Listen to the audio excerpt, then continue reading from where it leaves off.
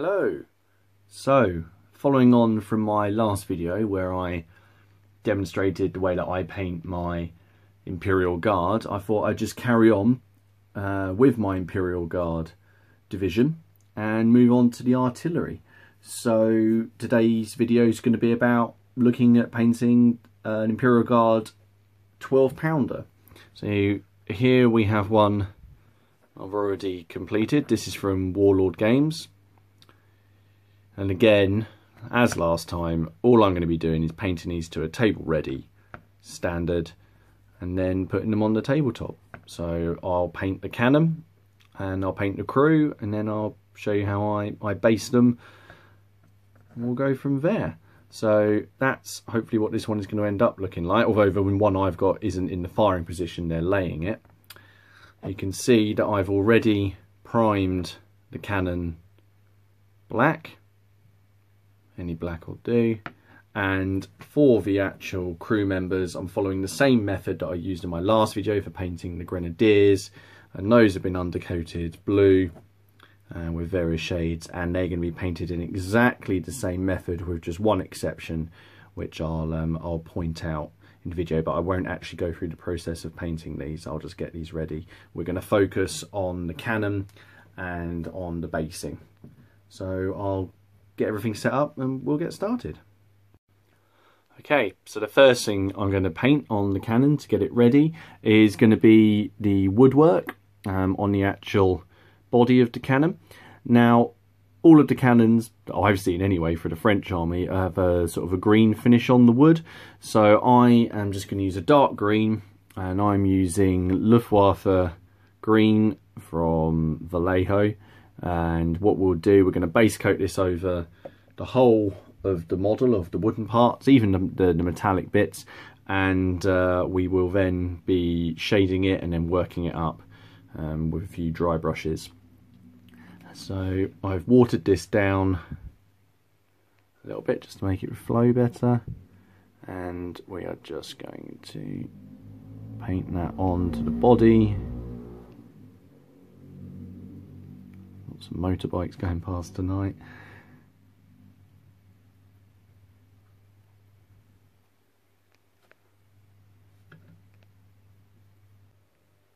Okay, once all that is dry, I'm now going to paint the base coat on the cannon itself, and for that I'm going to be using Retributor armour from Games Workshop, and I just want to keep this on the cannon itself, and this will again be shaded later, and then we'll dry brush it and we get a bit of wear on the cannon.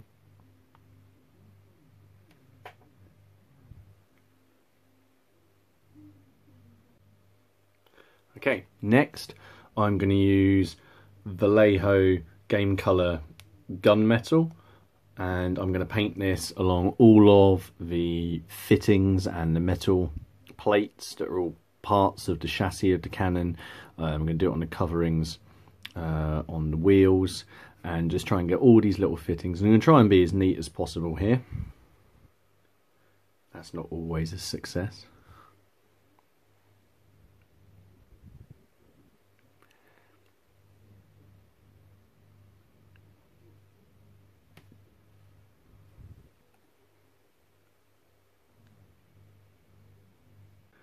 Right, that's all the base coats for the cannon done. Now we're going to move on to the next step, which will be a shade, and that's going to be Citadel Nuln Oil mixed 50-50 with water, and this shade is going to be over everything except the actual cannon. So just mix all that on there.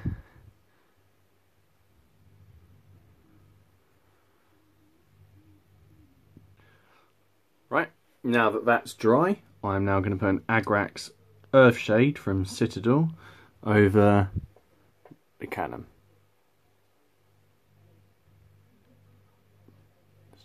Okay, the washes are all dry now, and now I'm going to just do a dry brush on the green areas, and for that I've created a slight highlight using the base colour, which was Luftwaffe green, mixed with a slightly lighter green, in this case intermediate green, And I'm very simply just going to come along now, and I'm just going to run this half dry brushing, half stippling really onto these areas, just to create some highlights. You want to make sure that the washes are completely dry, because otherwise this could go very wrong. And I just put them in these areas here. Now I'm just going to do a very light dry brush of Dark Stars Molten Metals Classic Gold just across the top of the cannon.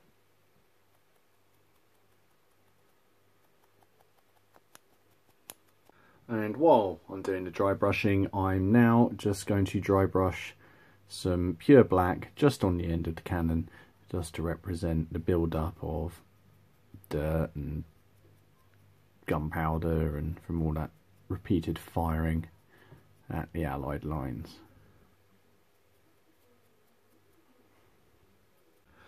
Okay, now I'm just going to do the final part of the cannon, and I'm just going to use a brighter silver colour. In this case I'm using chrome from the Air model range, and I'm just going to pick out some highlights here on these parts of the metalwork.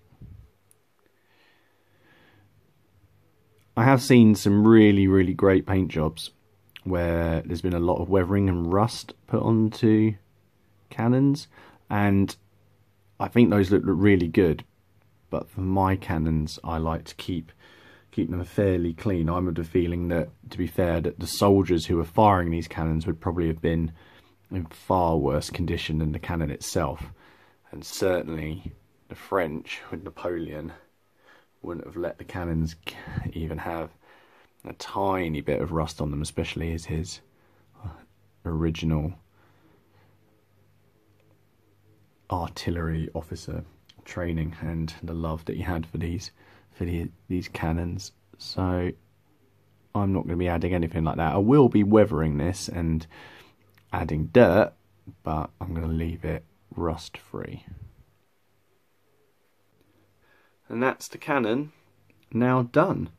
So what I'm going to do now, I'm going to finish the crew. I'm going to get those painted up the same way as I did the last lot of Old Guard that I did a video about, and then we'll come back and have a look at how I assemble them on the base and do the basing. Okay, so I finished painting the crew, and I've just dry fitted them at the minute onto this base. But just to show you what I've done, here we have one of the crew members, and you can see that I've just given a slightly lighter blue highlight to the uniform after painting it, and for that I've used this colour, which is Magic Blue from the Game Air range. Afterwards I still have just completed a complete dry brush using Deck Tan over everything, just to give it that warm look that I like, and then I'm just dry fitting them onto this base. I'm using a MDF base for my cannon, and we've got the guys laying it, so I'm going to stick those on with super glue, and then we'll get to the next step. Okay, so here you can see I've started putting the PVA glue onto the MDF base straight. I don't bother pre-painting my bases, and I just slap it on, and then I'm going to be using the ground cover mix you can just see in the background there straight onto this. If you're interested in the ground cover mix that I use, I've done another video where I talk about basing the War of the Roses project I'm currently working on, and I go into a little bit more detail there, but it's basically based off a mix that I got after watching one of the Luke APS videos. So I'm just going to put the whole thing on here, and then we're going to dip it into the ground cover.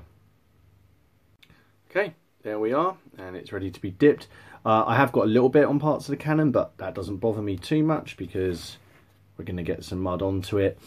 So I just put that into there. We're going to be putting some wet mud on the wheels to represent the really boggy ground at Waterloo, as Napoleon had to wait to bring his cannons up before he could begin bombarding the Allied lines, because the ground was so wet. Even though he waited until it was dry, there still would be a lot of caked on mud. So I dip that in, I leave it heaped up on there so that the glue can soak up the glue, and then we just leave him to dry and we'll see where he is. Okay, so now the ground mix is completely dry, and as you can see, that's given us very nice coverage over most parts of the model. There are a couple of places I can see now where I've missed it, like in between this guy's legs here, but we're going to put some flock onto that. So what I'm going to do now is just paint some PVA glue onto the base, and then we're going to put some flock onto that, and I'm going to use the Army Painter Battlefield Mix Steppe Grass. After we've done that, we'll then be adding some of this Vallejo thick mud acrylic paste to it. Now, to make it look boggy and particularly unpleasant, it's important that the grass goes down first, because then when you put the mud mix on, it will adhere to the grass and it will look like things have been kicked up, and you can smear some nice ruts and other effects in. And to make it look like the cannon has been firing again and again, I'm going to focus putting the static grass around the edges, sort of like here, near the troopers, and sort of away from the wheels. I'm going to keep it muddy underneath it to show that it's constantly been trodden over and the wheels are running backwards and forwards over it. Okay, the static grass is now dried, and I'm now going to add the Vallejo thick mud effect onto the base and try and create some furrows in the ground where the wheels are. So all I do for this is I just get some of this on my brush, an old brush because it will slowly run out, about that much, and then I just put it on the base where I want to start creating the boggy ground. So I'm going to start by doing it around the wheels, and when I put some of it on, I now just spread it out. And it doesn't matter if it gets on the feet, you're going to have that like quite cool weathered effect. You can even just push some up onto the lower parts of their legs like that. So I'm going to keep doing that now the whole way around the model.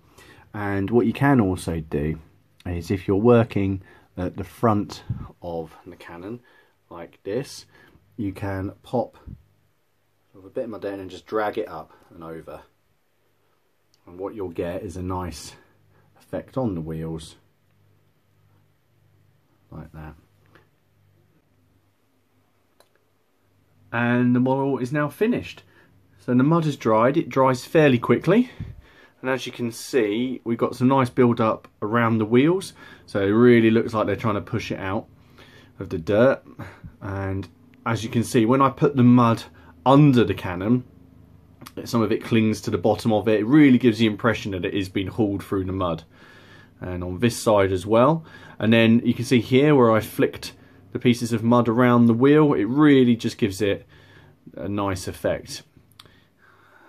And at the back here, I achieved this furrow by basically twisting the brush in place as it was going through, and you get these nice furrows, so they could either just represent where the wheels have gone or where there's been cannonballs have landed. I have played around with some other effects on other bases, created the furrow and then dropped a small ball bearing there to represent the cannonball that's basically just smashed into the mud.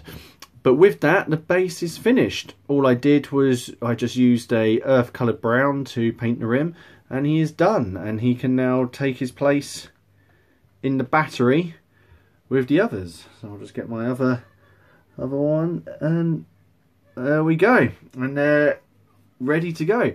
Anyway, I hope you found this interesting. Again, if you have any questions or if you would like to know anything else, just drop me a comment or send me a message. Thank you.